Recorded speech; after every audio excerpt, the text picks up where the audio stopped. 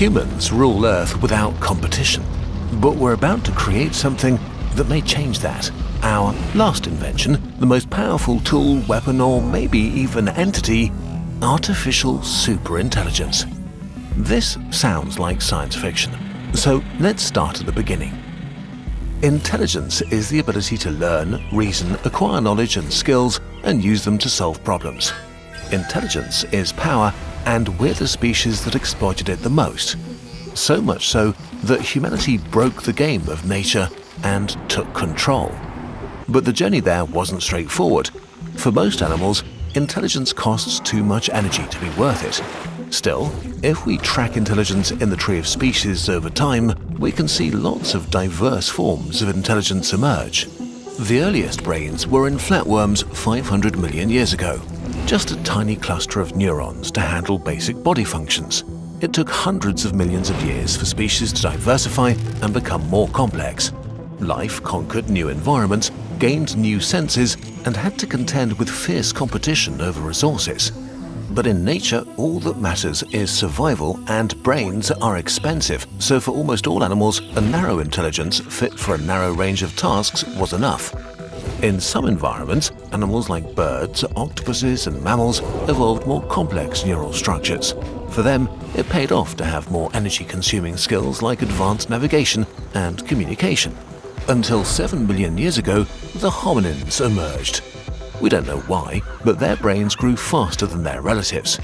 Something was different about their intelligence. Very slowly, it turned from narrow to general, from a screwdriver to a multi-tool, able to think about diverse problems.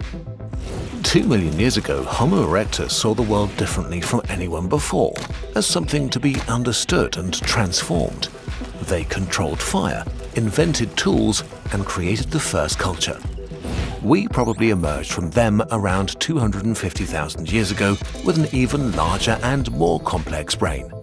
It enabled us to work together in large groups and to communicate complex thoughts.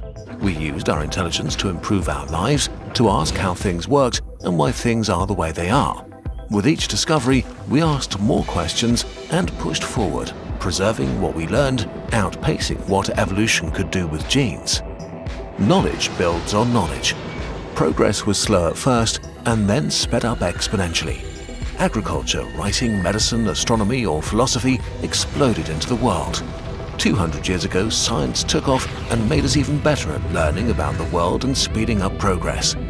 35 years ago, the internet age began. Today, we live in a world made to suit our needs, created by us, for us. This is incredibly new. We forget how hard it was to get here, how enormous the steps on the intelligence ladder were, and how long it took to climb them. But once we did, we became the most powerful animal in the world in a heartbeat. But we may be in the process of changing this. We're building machines that could be better at the very thing that gave us the power to conquer the planet. Humanity's final invention. Artificial intelligence. Artificial intelligence, or AI, is software that performs mental tasks with a computer, code that uses silicon instead of neurons to solve problems. In the beginning, AI was very simple. Lines of code on paper, mere proofs of concept to demonstrate how machines could perform mental tasks. Only in the 1960s did we start seeing the first examples of what we would recognize as AI. A chatbot in 1964, a program to sort through molecules in 1965. Slow, specialized systems requiring experts to use them. Their intelligence was extremely narrow, built for a single task inside a controlled environment. The equivalent of flatworms 500 million years ago doing the minimum amount of mental work. Progress in AI research paused several times when researchers lost hope in the technology.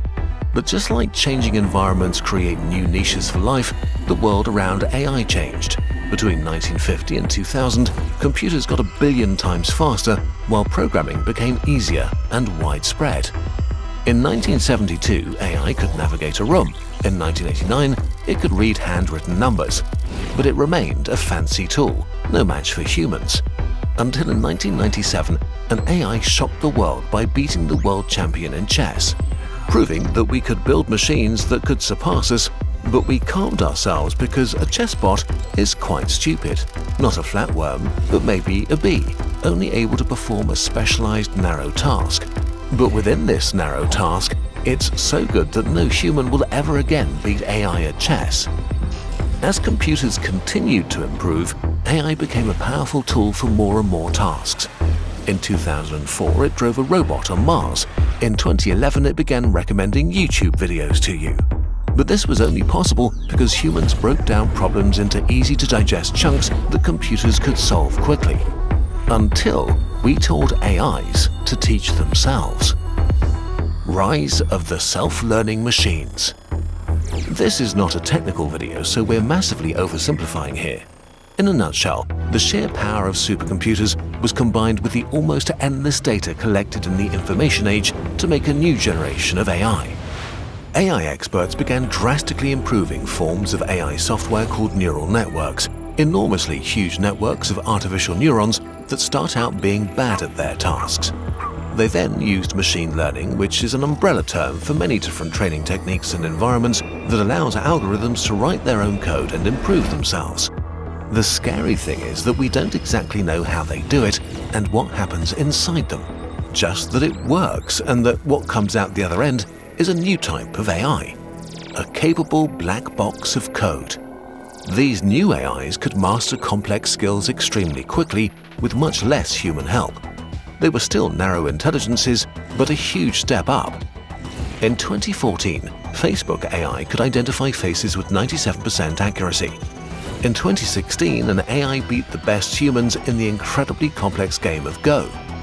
In 2018, a self-learning AI learned chess in 4 hours just by playing against itself, and then defeated the best specialized chessbot. Since then, machine learning has been applied to reading, image processing, solving tests, and much more. Many of these AIs are already better than humans for whatever narrow task they were trained, but they still remained a simple tool. AI still didn't seem that big of a deal for most people. And then came the chatbot ChatGPT.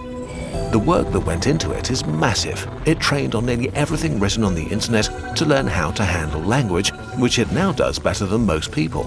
It can summarize, translate, and help with some maths problems. It's incredibly more broad than any other system just a few years ago, not crushing any single benchmark, but all of them at once. Many large tech companies are spending billions to build powerful competitors. AI is already transforming customer service, banking, healthcare, marketing, copywriting, creative spaces, and more. AI-generated content has already taken hold of social media, YouTube, and news websites. Elections are expected to be inundated by propaganda and misinformation. No one is sure how much good or harm can come from adopting AI everywhere. Change is scary. There will be winners and losers. One of the biggest questions governments and corporations have now is how to manage the transition to an AI-boosted economy. All these potential gains or risks are just the result of today's AI. ChatGPT's intelligence is a major step up, but it remains narrow. While it can write a great essay in seconds, it doesn't understand what it's writing. But what if the AIs stopped being narrow? General AI. What makes humans different from current AI is our general intelligence. Humans can technically absorb any piece of knowledge and start working on any problem. We're great at many very different skills and tasks, from playing chess to writing or solving science puzzles, not equally of course. Some of us are experts in some fields and beginners in others, but we can technically do all of them. In the past, AI was narrow and able to become good at one skill, but was rather bad in all the others. Simply by building faster computers and pouring more money into AI training will get us new, more powerful generations of AI. But what if the next step for AI is to become a general intelligence like us, an AGI? If the AI improvement process continues as it has been, it's not unlikely that AGI could be better in most or even all skills that humans can do. We don't know how to build AGI, how it will work, or what it will be able to do. Since narrow AIs today are capable of mastering one mental task quickly, AGI might be able to do the same with all mental tasks. So even if it starts out stupid, an AGI might be able to become as smart and capable as a human. While this sounds like science fiction, most AI researchers think this will happen sometime this century, maybe already in a few years. Humanity is not ready for what will happen next, not socially, not economically, not morally. Earlier, we defined intelligence as the ability to learn, reason, acquire knowledge and skills, and use them to solve problems, all things humans excel at. An AGI as intelligent as even an average human would already disrupt modern civilization because they're not bound by the same limitations as we are. Today's AIs like ChatGPT already think and solve the tasks they were made for at least 10 times faster than even very skilled humans. Maybe AGI will be slower, but it may also be faster, maybe much faster. And since AGIs are software, you could copy them endlessly as long as you have enough storage and run them in parallel. There are 8 million scientists in the world. Now imagine an AGI copied 1 million times and put to work. Imagine 1 million scientists working 24/7, thinking 10 times faster than humans without being distracted, only focused on the task they've been given. What if, suddenly, AGI could do all intelligence-based jobs in the world, from interpreting law to coding to creating animated YouTube videos, better, faster, and much cheaper than humans?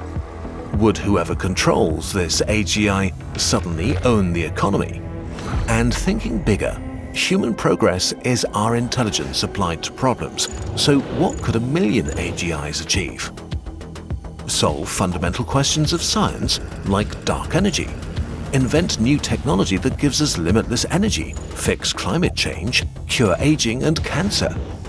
But then again, sadly, humans apply their intelligence not just for the benefit of all. What if the AGIs are tasked to guide drones or pull the triggers in war? Or to engineer a virus that only kills people with green eyes? Or to create the most profitable social media so addictive that people starve in front of their screens? The creation of AGI could reasonably be as big of an event as taming fire or electricity, and give whoever invents it equally as much power. But now let's go one step further. What if the potential of AGI doesn't stop here? Intelligence explosion.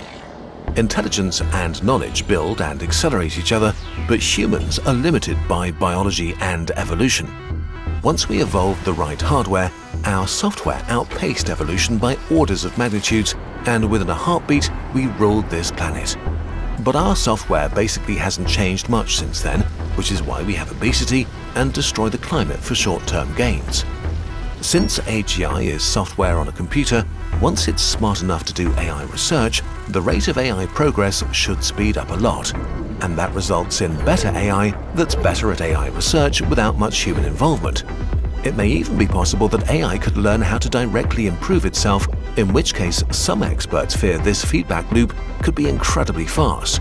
Maybe just months or years after the first self-improving AGI is switched on. Maybe it would actually take decades. We simply don't know. This is all speculative. But such an intelligence explosion might lead to a true super-intelligent entity.